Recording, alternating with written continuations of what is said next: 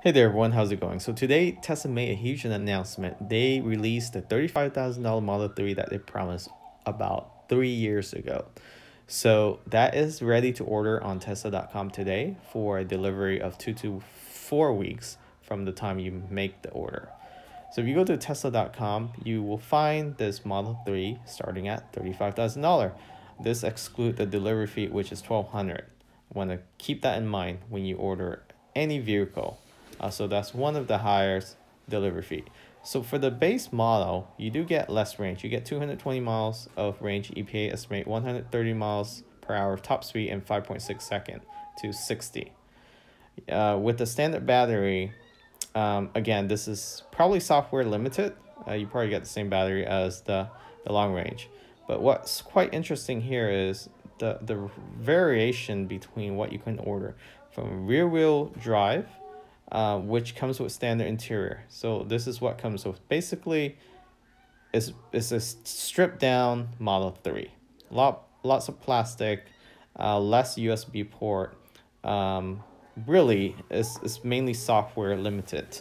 But you will notice in the cloth seat and also the manual seat adjustment and steering wheel adjustment.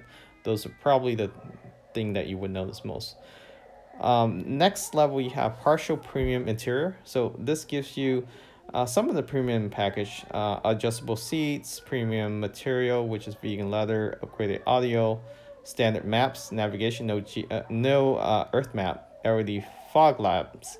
That's actually important. It helps with visibility. And then you have your center console where you mount your phone. And then, so premium interior, you're pretty familiar with this.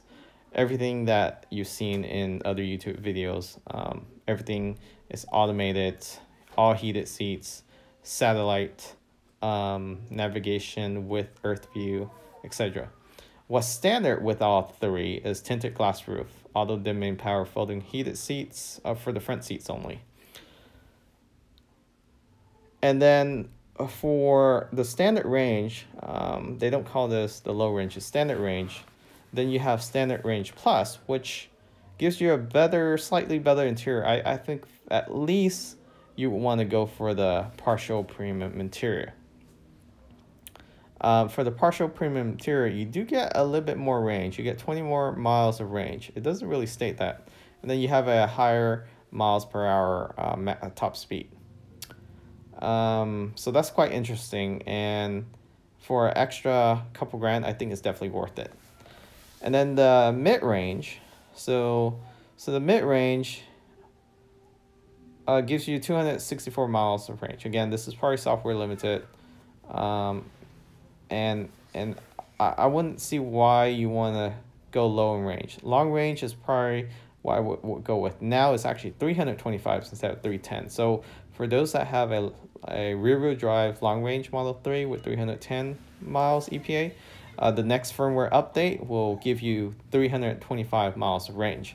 So there's hidden, I guess, battery kilowatt that's not being used that now, or maybe they reprogram the software to make it more efficient.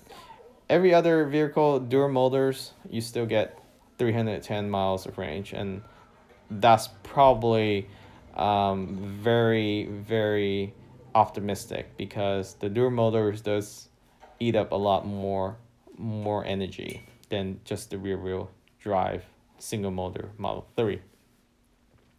All the other options are pretty much the same. The cost for interior update still is $1,000. What's changed here is really the autopilot. Autopilot is now $2,000 less. So it's $3,000 for this option, and I think this is a great value. So if you're ordering a Model 3, I highly recommend getting that. But they did separate the self-driving, which is $5,000 on top of that.